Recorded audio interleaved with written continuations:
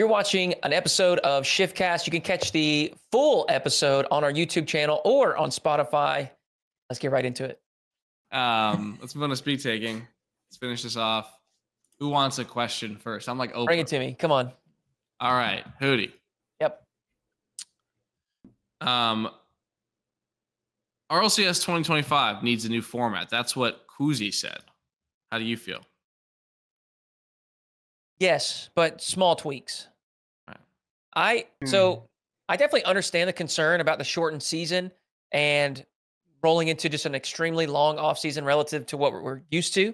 I definitely understand that. I think those are valid concerns. But the problem is, until you make that space, tournament organizers can't make something, right? Like that you have to build it and they will come kind of thing, right? Like you have to provide the space for tournaments to exist, and then tournament organizers will make things happen. And obviously we're going to have community organizations, Shift, Tactical Banditry, etc. And then you have like Johnny Fear, Rizzo, James. You know, there are going to be people that run things online, but I'm not talking about that. I think we will see large off-season tournaments. We saw the FIFA thing that was announced, which is like a country-based event, and I assume that has to be a LAN, right? Yeah, but it's just not been announced where or when yet. Right. And then we have, of course, EWC, which is the former Gamers 8 event. But I think in the future, we will see an E-League. We will see a DreamHack. We will see a WePlay. We will see something else, maybe multiple tournaments, fill up some of this downtime in the offseason. So if you are concerned about it, that is a fair concern. But I think we'll see some stuff fill the gap, fill the void there. The small tweaks that I want to make is to qualification, to do a little bit better job of consistently finding the top 16. I don't mind the 3 events into a major world championship. I don't mind that. But I think while it's exciting to see a lot of new faces in a regional, unfortunately, I do think that we didn't have the best competition that we could and or should have. And look, that's okay. But I think if you're making a premier circuit where the whole idea is to field the top 16 teams, the actual best in the world, and have them compete against one another, I think you could build a format that will more consistently yield the absolute best 16. This format was just a little bit shaky here and there, and I don't think it's big. I don't think it's big adjustments. You know, I think a suggestion that I think would be fairly simple is to feed 32 teams into Sunday and then run 2 big Swiss brackets. Yeah, totally. That's gonna field 8 from each. And then you have your top 16 right there. So I think would do a better job than our final day double ELAN bracket that we saw. So would you say it's even a new format at that point, or just an improved format?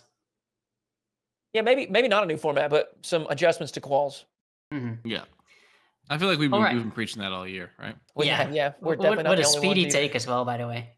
Yeah, I went all the way around it there. Michael, I'm going to throw it to you.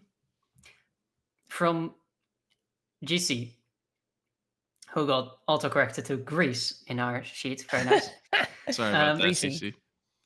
Power finally make top 8 at the World Championship. Yes, they're going top 8. I made a bracket the other day. It was the best bracket ever. Power top 8, no EU top 4. It's happening. And I will be so excited to see it. No, I think they're going to do it. And you know what? If there's one thing I can really take away from this season, I'm an OCE head. I love OCE. I want to see OCE succeed. I like OCE. It's too bad that there seems to be a lot of players that seem like they have horrible political views over there. But you know what? Look, I'm looking through that because it's just so much fun. Nobody's really trying half the time. They're just up. They're hanging out. They play all offense. OCE is an absolute wonder. It's the most underrated region in the game to watch. And I want to see the Kings of OCE. I think the Kings of OCE, they can do it. They're just going to put it together for one series and keep making it to that round 5. That's right. And I think with the extended break before Worlds, it's going to be a lot more variance in the Swiss. We're not going to see teams in a rhythm like they usually are. So if they can come out strong, get another big round 1 win, I think they might see a team that's less good that comes down from the 2-1 round that just had a hot start. I think they're going to do it. I don't know if they'll go past that, but I'm all in on OCE. I'm just all in on OCE. I might start my own OCE podcast. Just me talking about OCE every week. Let's do it. Not even Rocket League. Just like, I love OCE. I'm just naming things I like about Australia. Hoodie. Yeah. Wait, I just asked you a question. Wow, brutal. Yeah. Jens. 2016, because you're a historical guy, 2016 to 2018 was the best era of Rocket League esports. This one's from Craze. Yeah, from the the Cry's corner do. if you know, you know. Yeah. No, it was an incredible time to follow Rocket League. I've been following Rocket League since 2016.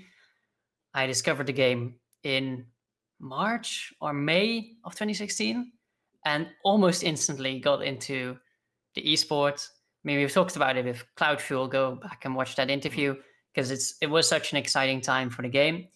But I mean, looking back at it, you can still understand why that was so good to watch. But since then, we've grown in so many ways. It's not just the gameplay that's gotten faster and better and more mechanical and more strategic. There's just so much in terms of events that were going on in 2019 with all the Rocket League that was being played. I mean, we've had some wacky eras too with the grid every week. Oh, that was crazy brutal, to follow. Dude. That was actually at that brutal. point, I wasn't with Shift. I was writing freelance for an outlet called VG Recon. And I was doing the NA power rankings every week. But sometimes there was like once every 2 weeks, there was no like proper rlcs on the weekend for NA. So I just had to judge them off of the grid matches, which the players did not care about. They did not care about it. So they were just playing for the fun of it. And I had to rank those teams. Crazy times, crazy fun times. But since then, we've seen so many great LAN events, so many great players pop up. I mean, if you go back to 2016, 2018, nobody has heard of Monkey Moon. Nobody heard of Daniel. I mean, you're missing out on so many good players, so many good moments that that wasn't the golden era. That wasn't the best era of Rocket League. It was a great era, but it's still up from here. I feel like if there's going to be a golden era, I don't think there is one because I think we're just too young. I think it's going to be a larger than just a couple year period. I think I would probably just say 2019 because there's so many LANs. Like if you're going to pick 1 year time period to say like that was the golden era of RL Esports, that's the one where there was like a LAN every 2 weeks. Yeah, well, what you had in those days, 2016, 2018, is that there was so few games in RLCS, right? Because it's all league play and they were limited in terms of teams, in terms of game days, that every game was really important. But when the open era started, within a month or two, the new players that came in had already overtaken the veterans in terms of how many games they were playing, because that's how quick it went. But back in those days, it was easier because of how few games were being played to actually have a dynasty. So in terms of dynasties and following a team just beat everyone like Dignitas did, that's incredible. Maybe impossible. Maybe it's actually impossible now. Yeah. I mean, the closest we'll probably see is Vitality after they got sent. Yeah, Vitality did basically, well, they almost did more in a single split than Dignitas did over 3 seasons, which is crazy, but it's true. Insane. But and who knows, maybe the next year will just be G2 winning it all. But I don't see it happening. I think it's basically impossible for a team to be that dominant because of how many games they're played. So it's a different, just totally different era, and it wasn't the best. It was great, but not the best. And this guy talked about my speed take. I know. Come on. I knew Jens was gonna love getting in his old man bag there. You did. You called it. Yeah, it's funny. I mean, the LANs, attending those LANs was special too because they were a lot smaller. But looking back at the first LAN I went to was in Amsterdam in 2018, and there were 2,000 people there in the Amsterdam theater. I knew barely anyone. I knew like 5 people back in those days. But now, if you talk to other people who are still, active in the scene, who are proper diehard fans, they were all also there. And I was like, you were there too? No way. Totally didn't see each other or didn't know about each other. Yeah. Crazy how times have changed. All right. Who do you want a question? Let me hear it. That's right. Let's talk about casting. As you are a caster yourself, rlcs should bring back 3-person casting. As you guys remember, we used to have like some of the finals would have 3 people casting. The legendary Furia Moist series did. What do you think? This is from Jamari, by the way.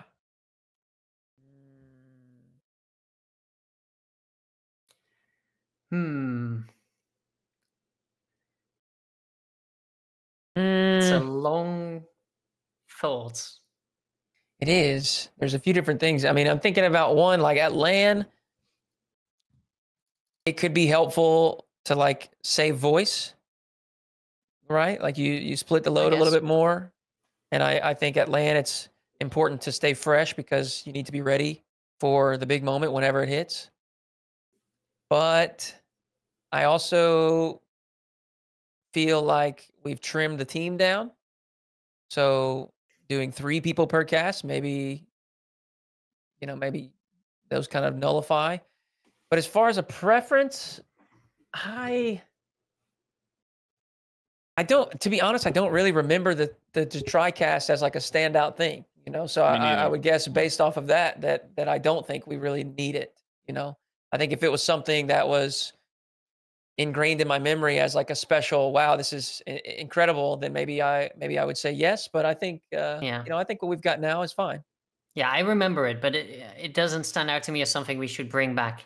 Sure. Because it's just not really the game for it. Rocket League is the kind of fast-paced gameplay that you can cover with 2 people. But you also have enough. You also need to have enough downtime that you don't really need 3 people. Yeah. To go over everything. There's not like in a game like League of Legends, you have it very often, and then you have one caster who's really the play-by-play caster, like really going hard, just play-by-play. That's all he does, the entire cast. And then you have someone. Those are how long of the matches? Yeah, the matches are like 30 to 50 minutes. It's very different. And then you have someone kind of taking over when it's going a little bit slower, just talking about the game, and then another one who's purely color casting, basically, right? That's kind of how it turns out. But in Rocket League, it's just a completely different dynamic. So I don't really see that working out. And also, you have to do it online, by the way, because 3 online. People online is impossible to coordinate. Yeah. Right. Totally. Yeah, I mean, it was cool. I just remember that. I remember one match, basically, that it was really good. And that was the one where they did Furia Moist because they had what's his name? Yes. And so that kind of gave it more of an international flair. Right. But other than that, I don't remember any of them. So. All right. Who needs one? Who needs one? I can throw one to you. Yeah, we need. There's one on here that needs to go to Michael. Okay. Oh, well, actually, I feel like both you could say are kind of in my domain. So just this is from Reese, and he says Firstkiller is no longer a top 3 player in North America. Definitely one of the takes of all time. So hold on. Before you answer, who's number 1? Mode. Okay. Oh, he's the best player in the world. Yeah. That's right. That's fair. Number 2. Oh, Jesus. Mm-hmm. I think he showed it. And then number 3 is Jason. Jason's number 3. Okay. Defend that. Did you guys not watch I know you were watching Oxygen. I mean, you got a good look at Jason in that match against him. And he wasn't playing against no bums. He was playing against Oski and Joyo. And he looked clear. Mm-hmm. Right? They don't get to that. First of all, they don't play G2 as well without him playing that. That was the best for you to say that, Mr. Reese, after clearly the best performance of the season for him, where he was clearly a top 10, top 8 player at the event.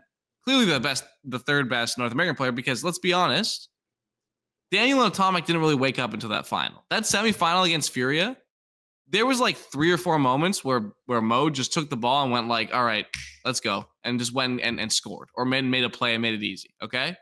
And for me, watching Gen G, it was like phase levels of the Jason show. So he's still clearly top 3 in North America, still the second highest producing player statistically this season. we're doing this weird flirting versus harassment thing with BDS and Gen G, where they won the same amount of regionals and have the same placements on LAN. And one of them, it's like, oh, are they as sneaky? Dark Horse? Oh, Durali's so good. And Firstkiller, it's like, oh, Firstkiller sucks now. Oh my god, they can't make top 4. So I don't know why we're doing that. I mean, yeah, he's still that guy. I don't know why you're thinking you have to defend yourself. I agree. I wasn't talking to you. I was talking to Reese. Reese is out his damn mind. I'll tell you that. He is absolutely. He has crossed the line. I can't lie. I don't know if I would put LJ over it. Yeah, the LJ top 3, I think, really made things. I think that's it's a difficult sell because players. now you're saying Daniel's not top 3, and I don't think he's not. Agree he's with not that. top 3 though. Oh my god. Like, Daniel is amazing, and he's not Firstkiller. He's never been Firstkiller. Like, Hoodie, I didn't know we had Dazzer in on the podcast. Dude, Michael, now I'm dazzling for putting Firstkiller 3rd in North America. Gen G ability. Chill. You have a magical ability to say something that is fairly defendable, but throw in something that just is out of left field and makes no sense. You're gonna like 80% of the people that would be like, yeah, Michael's right. They're gonna hear that one point and be like, whoa, what? That is literally. Listen, this is, by the way, literally why John, aka always gets downvoted on Reddit all the time, because he does this literally all the time. Well, you know what? I like John, aka always, because I think he stands on business just like I do. Beast mode, LJ, Firstkiller, Daniel, Atomic. That's your top 5 in North America. Jack 6th. That's it. That's it. Like, I'm sorry. You can cry. You can cope. You can seethe. You're not going to be right. That's just how it is. I am the authority on this. Anyway, finish it off with the ends. There we go. Who said this? I know what the take is, but who said it? Steve. G2 Steve. Steve says that KC and G2 would be the best final from a narrative/story perspective. Do you agree? Do you disagree? I have to agree with that because it would be the comeback of the ages for Karmine Corp. I don't think the fans. Why? Sorry. Why they would lose? Well, they would lose in the grand final. I mean, I'm making it to the grand final. I'm just joshing. Yeah. Well, I don't even think the Karmine Corp fans believe in their team anymore. Whoa. Of course, they're still going to support them. And they're still going to throw out the copium that if Karmine Corp would have been in London, G2 wouldn't have such an easy run. It's true. Just like how if Shopify Rebellion was there, Falcons would have went top. G2 not beating any European teams. I mean... They didn't beat any SSA teams either. So fraud regions don't get to play the best teams in the world against. I fear. Well. We can make all the wrongs right, though, with a KC G2 Grand Finals in Dallas. So, yeah, I have to agree. That would be the game because Gentlemates have kind of thrown out their narratives after London. I mean, they're just not the top team. They never really were, but there was still this thought of they're such a good LAN team. If they can repeat in London, and they almost did. They looked incredible. Mm-hmm. But then they just faltered a little bit. I feel like Karmine Corp needs to come back with more than a vengeance. And if I want to see them beat G2, I want to see it happen in the grand finals. So Steve's got it there. I really want to see KC, G2, and G2 Gentlemates, just because if G2 beats them both, and I'm not saying they will because those are great teams, but if they beat them both, then they will have beaten all the teams that were considered in like the elite tier. They've beaten Furia, Gen G, Vitality, BDS right now. And what was the other team they've beaten? There's like 8 teams. Sorry? There's 8 teams that we consider to be like the top of the Gen G, G2. Oh yeah, they've beaten Falcons. So they've beaten Falcons, yes. Vitality, BDS, Furia, and Gen G. If they get those last 2, and they can say they beat every other top contender this year, and they won 2 lands, and they beat. It's like, we're talking about all-time great roster at that point. Yeah, that would be something special. And then I'll get another sign and I'll hold it up, and it will say NA is better than EU. Whoa! I don't want it to say that though. I want it to say only 4 different letters: M, O, D, E.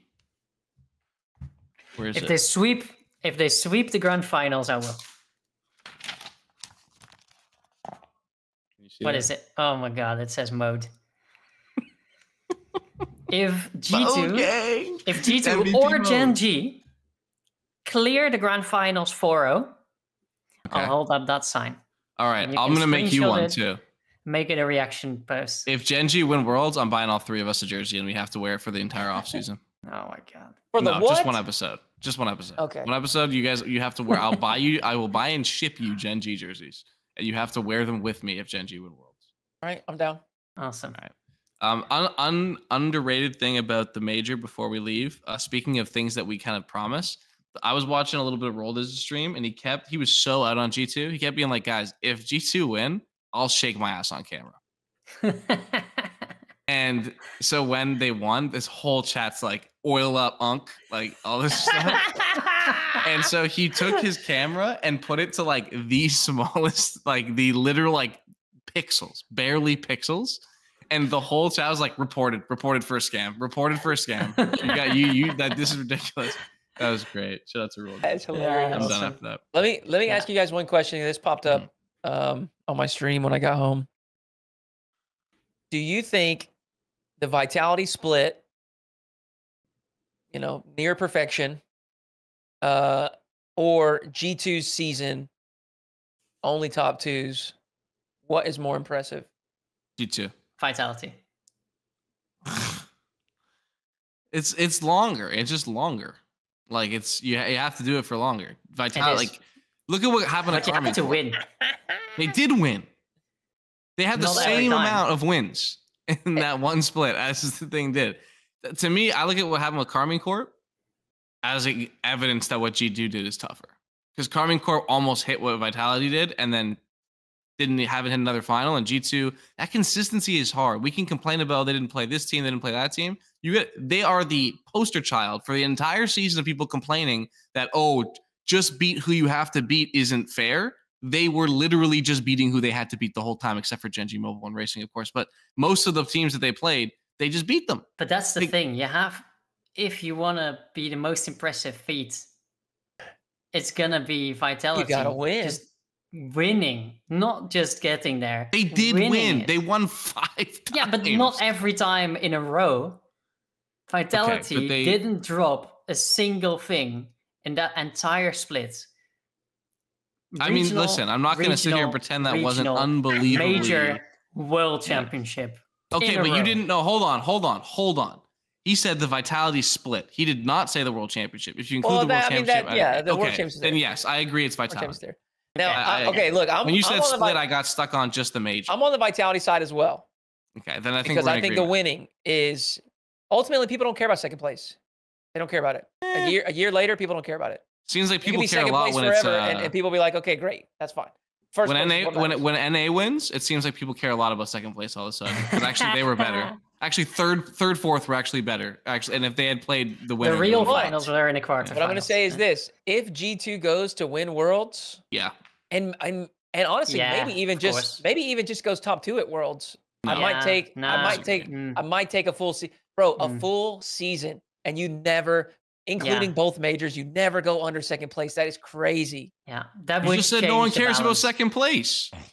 What do you mean? I do, and that is fairly contradictory. I agree, but a full season of only grand finals is insane. I think I would say, I think they'd have to win it to be better. And I got stuck on the split part of it, where I thought you just meant win 3 regionals, win a major, versus win 4 regionals, 2 finals, and then thing. But the world championship is the world championship. Like, you can win majors, but if you want your name to be up on Chance Field, you got to win the big one. The comments below too, what you think? Do you? Yeah, totally. Would you prefer a season of top 2 with a major win?